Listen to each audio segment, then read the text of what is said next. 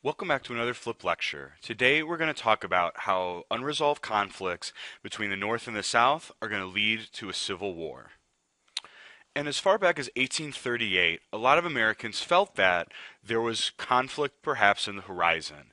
And a young Abraham Lincoln, before he was president, gave a speech in which he said, "From whence shall we expect the approach of danger? Shall some transatlantic giant step the earth and crush us at a blow? Never. All the armies of Europe and Asia could not by force take a drink from the Ohio River or set a track on the Blue Ridge in the trial of 1,000 years. If destruction be our lot, we ourselves must be its author and finisher. As a nation of free men, we will live forever or die by suicide." And Lincoln's contention that the only thing that could destroy America was Americans themselves kind of goes along with this idea that there are many unresolved conflicts that we've already looked at. Unresolved conflicts between states and federal government, the meaning of the Union, and power sharing. Economic differences between North and South, slavery, and especially the two sections of the country, North and South, growing apart from each other and growing increasingly distrusting of one another. And so as we go through this story, there's going to be a few types of events that are going to push this conflict. First is going to be disagreement over laws, as we've looked at before. Western expansion is going to push the issue of the spread of slavery. And those wishing to preserve slavery versus those who wish to abolish it are likewise going to push this issue forward. And then finally, elections are going to be very contentious between the North and the South. And so we'll start with a few that you already know about. In 1820, remember, Missouri wanted to be joined the Union as a slave state, which led to the creation of Maine in order to try to keep the number of slave and free states together. Also, additionally, if you remember, the compromise line that would separate the northern free territory from the southern slave territory was created in order to try to settle and resolve this conflict going forward. But ultimately, as we're going to see, the breakdown of the Missouri Compromise is going to be a major cause of the Civil War, as well as the debate over whether slavery should expand into the West. Also, too, in 1832, under President Andrew Jackson, was the nullification crisis. And again, if we remember, the nullification crisis was over arguments about the tariffs that the South called the Tariff of Abominations. Well, this disagreement over the tariff ended up bringing up the issue of nullification and secession, and whether or not states had a right to, one, nullify laws that the federal government passed, and two, secede from the Union if they felt that the Union no longer represented their best interest. And so, as we looked at these issues in the past, similar ones are going to happen in this story. But really kind of the major force that's going to drive a lot of the conflict is going to be America's Western expansion. Manifest destiny, remember this attitude that God had ordained that the Americans should move west, is going to bring up a number of conflicts, especially whether that Western territory should be free or whether it should be slave. And so, in terms of the slavery question, there's actually two parts to it. The first has to do with balance of power. If new states come in that are either free or slave, it's going to upset the balance of power, the number of free and slave states. And the second really contentious issue is that the question of should slavery be allowed to spread beyond where it is into those new Western territories. And a lot of Americans are going to say no, but an equal number are going to fight for the spread of slavery west. And so this conflict comes to a head in 1846 to 1848 with the Mexican-American War. And as we talked about, this war is going to result in major U.S. territorial gains. And the debate over the new territory actually began with the annexation of Texas. The United States basically deciding to bring the Republic of Texas into the United States. But the question was, should the United States add a new slave state? And so Texas, very popular among Southerners, was actually seen as a plot by Northerners to spread slavery into the West. And as we can see from these maps, the United States before the Mexican-American War is going to look very different than the America that is going to be after the U.S. victory in the war. The Mexican cession includes a large number of Western territories, and the question is going to have to be asked, will those territories end up being free or slaveholding, and will the Compromise of 1820 hold up in 1848? And so at this point in our story, the United States, after also gaining the Oregon Country, is going to finally fulfill the Manifest Destiny idea, where the United States territory is going to be from the Atlantic all the way to the Pacific Ocean. But the conflict over this new territory is brought to a head by questions of the Missouri Compromise. Almost 30 years after this compromise, would it hold up? And a lot of Northerners believe that the compromise is outdated and new ideas that slavery should be banned in the West are going to start to take center stage.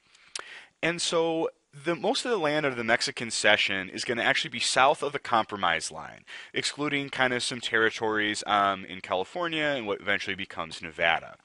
But Congressman David Wilmot of Pennsylvania decided to propose a condition, also known as a proviso, in a bill that was going to provide money to pay for the war, but this condition said that slavery would be banned in the new territories.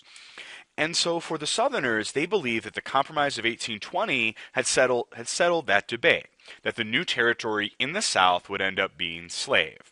And so David Wilmot's proviso, his attempt to ban slavery in the South, creates a huge outrage in the South and increases distrust in the North. And so ultimately the Senate, led by John C. Calhoun of the South, is going to stop it by voting it down. But the damage was already done, and the distrust between the two sides is going to grow after this attempt after the Mexican-American War to ban slavery in new territories. And so the debate over the proviso is very enlightening. David Wilmot essentially argued for free soil, that slavery should not expand westward, and that all of the new western territories should be owned by individual farmers and not by anyone who owned slaves. But John C. Calhoun in the South believed that actually the new territories were owned by the states in common, and so that the federal government had no right to ban slavery under the Constitution, that only an individual state could choose to ban slavery in its own territory. And the proviso is also seen as sneaky and aggressive, and this is going to feed Southern paranoia that Northerners are coming to take their slaves. And so John C. Calhoun, ever quotable, said that the day that the balance between the two sections of the country, the slaveholding states and the non-slaveholding states, is destroyed, is a day that will not be far removed from political revolution, anarchy, civil war, and widespread disaster. And so in the aftermath of the Mexican-American War, there is already talk that perhaps in the future, war may come. And so as Americans continue to move west beyond this new territory, again, every new state that's going to be created is going to bring up the slave-free state issue. And so some politicians in America, not wanting to have the Compromise of 1820 fight every single time that a new state wanted to join the Union, propose a solution to the slavery issue. Something known as popular sovereignty, the rule of the people. And this idea said that the citizens of the individual territories should decide for themselves if they should be free or slave state. And the hope of this was to take the issue of slavery out of the national debate and allow each individual territory to vote on whether it would be slave or free. But this is going to cause some major problems in the future, because think about voting. And we'll see if you can kind of come up with how this is going to cause problems in the future. So the next place where the slave-free debate is going to take place is going to be in the recently taken territories of California. And so California had been growing, especially the city of San Francisco. And so by 1850, the California Gold Rush in 1849 had created a massive population boom. And with that massive population boom came lawlessness. There's not much government in California. There is not much police. And so because of this, California applies for statehood in 1850, desperate to set up a government that can rule all of these new people coming into the territory. So in 1850, California applies for statehood as a free state. And a little pop culture connection for you, the Gold Rush of 1849 is what the San Francisco 49ers are named for. But California wanting to enter the country as a free state is going to cause a major issue in terms of the balance of power between free and slave states. There are no other territories that are ready for statehood. There is only California, and they will upset the balance.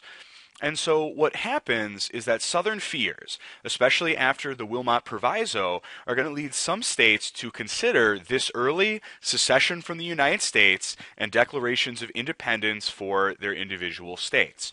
And so the California problem is very, very real, and Southern fears are very real, and so one final compromise is going to have to be created. And so our leaders that we've talked about before, the aging leaders of the Republic, John C. Calhoun representing the South, Daniel Webster representing the North, and Henry Clay representing compromise, kind of come together one last time to try to figure out a compromise to save the Union. And Henry Clay comes up with a final compromise between the North and the South. And his proposition said that California would become a free state, that popular sovereignty would be used to settle the slavery question in Utah and New Mexico. One of those territories is above the compromise line, one of them is below, and so the idea was that those two states would be fair. It also is going to ban the slave trade in Washington, D.C. Because remember, many northern politicians were offended by the prevalence of the slave trade in the capital, and so the South basically gives in to that demand in exchange for a Fugitive Slave Act that would be passed and would protect Southern slaveholders and kind of lessen their fears that the North was coming to abolish slavery. And so essentially what everybody gets out of this compromise is the assurance that their interests will be protected. The North gets California as a free state and the slave trade banned in Washington, D.C.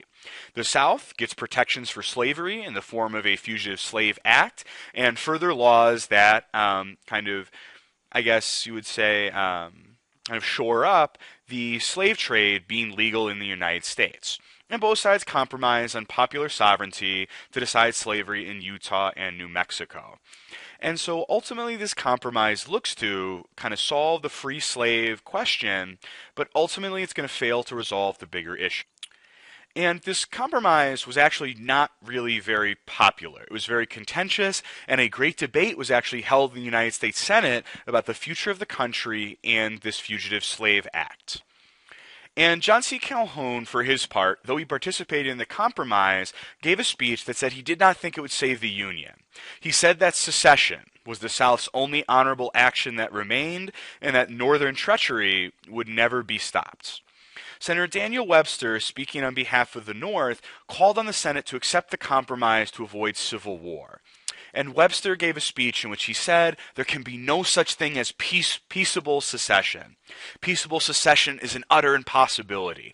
I see as plainly as I see the sun in the heaven that disruption must produce. I see that it must produce war, and such a war as I will not and cannot describe. And so ultimately the compromise is going to fail. Calhoun, Clay, and Webster are all going to die by 1852. But the ideas of the compromise carry on, and new leaders, led by Illinois Senator Stephen A. Douglas, are actually going to pass the individual pieces of the compromise piece by piece over the next few years. And so once this compromise goes into place, it eases the tensions, but only very temporarily. And as a part of this compromise of 1850, the Fugitive Slave Act is going to go into effect. And this new law that is going to allow the southern slave hunters to go into northern territories and reclaim slaves is going to split the abolitionist movement in two, where the radical abolitionists are going to want an immediate end to slavery and are going to actively resist and fight against the Fugitive Slave Act. Free soilers, such as Abraham Lincoln and the new Republican Party, are just going to want to stop the spread of slavery into new territories and urge the North to abide by the terms of the compromise. And so this Fugitive Slave Act itself, its purpose is to calm Southern fears and to protect slavery by allowing escaped slaves to be taken out of the North and returned to their owners. However, the downside of this is that not very much evidence was needed. Oftentimes, all slave hunters had to say was, this person is a slave, and that was enough evidence to basically take that person into custody, whether they were a free Northerner or not. It also forced federal marshals and Northern police to help catch escaped slaves. But many Northerners started resisting the Fugitive Slave Act, sometimes very violently, sometimes attacking slave hunters in order to free captured slaves. And so tensions are going to rise as a result of this. South is outraged at the North's refusal to obey the law, and they believe that the Southern way of life itself is under attack by the Northerners. Adding fuel to the abolitionist movement and the anti-slave sentiment is actually going to be a novel published called Uncle Tom's Cabin by Harriet Beecher Stowe. And this novel that's published in 1852 is the bestseller of its day. It has such a large impact on public opinion that it's really considered a cause of the war. When Abraham Lincoln met Harriet Beecher Stowe, the author, he said, "So you're the woman who started this big war." And it's a novel that really, the point of it is to depict the horrors of slavery and make an emotional and human argument that abolition is the only right thing to do.